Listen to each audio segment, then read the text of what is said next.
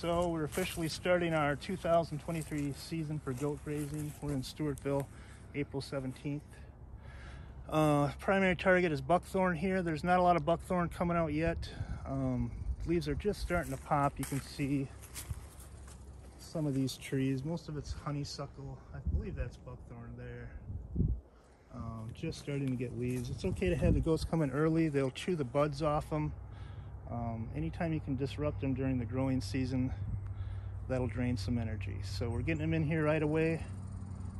We'll buzz through probably about 7 acres here, and then we'll just keep on going around, get the whole park eventually. But we're just testing the waters today. We just brought 15 goats out. It's going to be cold and rainy.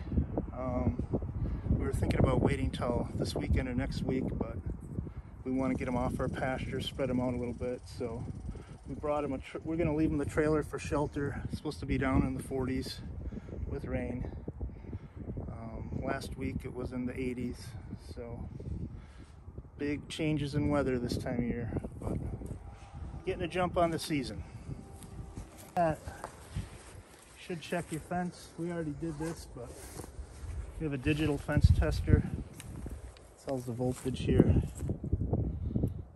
So 7.7 kilovolts kV.